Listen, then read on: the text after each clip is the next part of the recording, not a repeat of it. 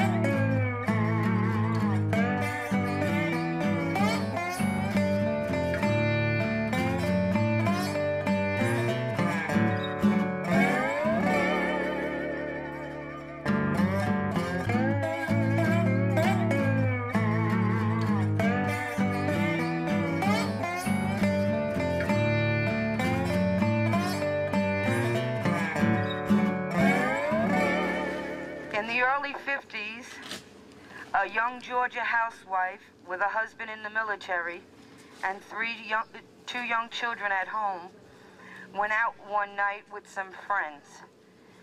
The car they were driving in was hit by a train and she was thrown through the windshield and sustained a severe head injury. Back in the 50s, there was no place to put a young woman with a head injury. With no money, she was placed in Central State Hospital. There, she was beaten and raped. After she and her family complained to the authorities, She was prescribed stronger drugs, gave birth to the third child, and was released into the community without any resources or any community-based services. After wandering aimlessly around, she returned to Central State Hospital in the 70s, where she was subjected to shock treatment. Later, her son waged a battle to get custody of his mother. The judge felt that he, a young man, was not capable of caring for his mother, and she was ordered placed in a nursing home, where she died in 1987 at the age of 63. This may sound like a plot from a B-movie, but it's a painfully true story. I should know. I've worked more years than I care to remember in state-funded institutions. Unfortunately, not a lot has changed in the last 40 to 50 years. 5 years ago, the Supreme Court ruled that people with disabilities have a right to live in their communities. But without community-based services and resources, some 5,000 souls still languish away in state-funded facilities. My husband Doug and I are participating in this Long Road Home march in support of our friends and family with disabilities. We march as taxpayers. We're ashamed of how our hard-earned dollars are being spent on institutionalization. We do this in the name of that young mother I told you about. Her name was Bonnie Haywood, and she was my mother-in-law. Free our people now! Free our brothers! Free our sisters! Free our people now! Free our brothers! Free our sisters! Free our people now! Now! Free our brothers! Free our sisters! Free our people now! Our home, not nursing home! Thank you. You're welcome. Thank you for having us here today. Thank you for coming. These are the demands. We will be going to the governor's office on Tuesday, and we will be demanding something in our name, in your name as well. Because we don't believe that people, especially people with disabilities, should be housed in institutions. We believe that in the community, and we're working to that end. That's the reason why we're doing this, and we thank you for having us here today, and we will carry. If not you yourself, we will carry your name with us and present it to the governor on Tuesday. Glad you're out marching. I think it's a fantastic thing that you're doing, and keep up the good work. You won't want to accomplish what we're out to do. Thank you.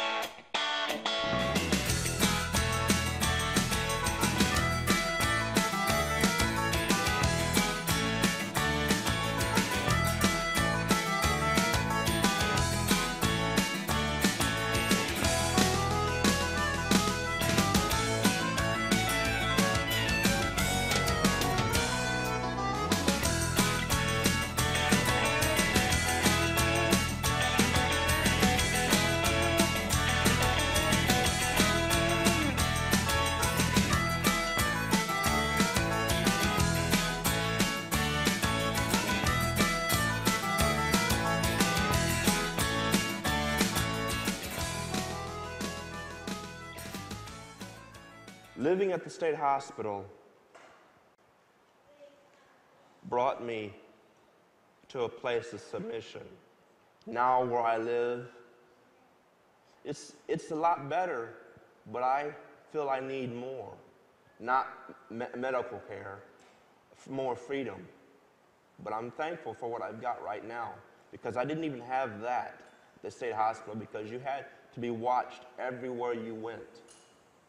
Everywhere you went seemed to be planned, something that most people don't like doing because they're living in the moment. The moment is now, and we deserve to be heard. We will be heard.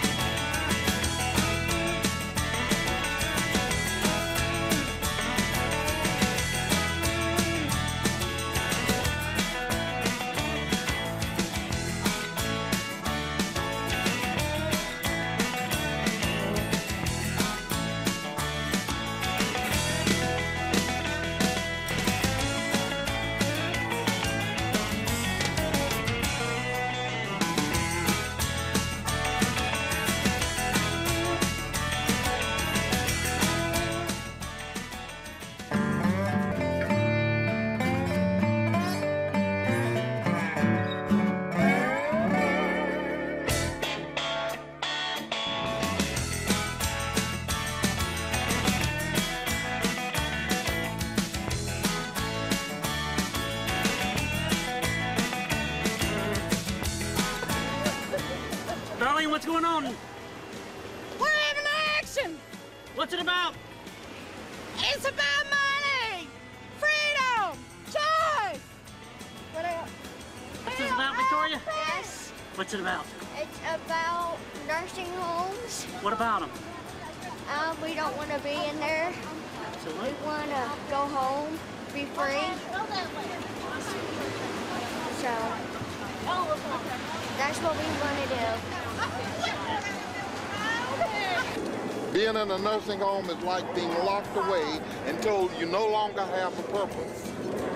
You're no good for anything but to exist until you die. And that's just not the case. And why do you know about all this? Because I've been there. I've been in a nursing home. And I'm glad to be out. I don't ever want to go back again.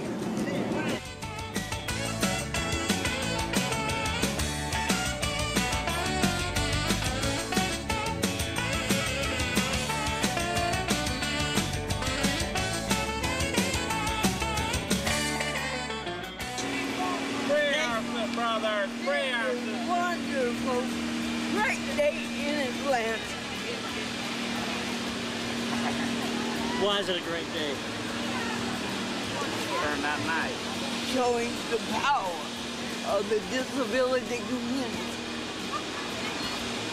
We ain't gonna take it no more.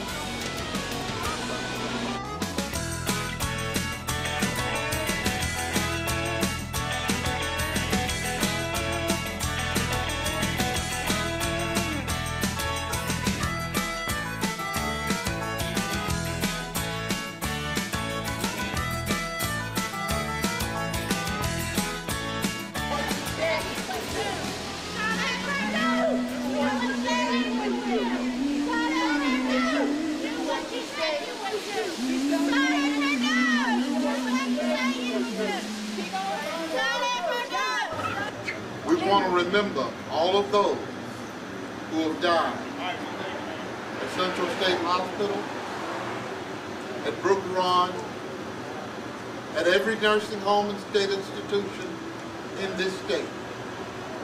We want to remember those who are still confined in institutions and nursing homes around the state of Georgia. And just as these lights are burning on these candles, we want to keep the fire burning in our hearts, the earnest desire to do something about the conditions that we find and see, that many of us have gone through. It's time to put a stop to it. Not tomorrow, not next month, not next year, but 2 o'clock tomorrow. Any day. Very good. And with that word, we extinguish our candles, but we keep the fire burning in our hearts. Amen. All right. Yeah. Thank you.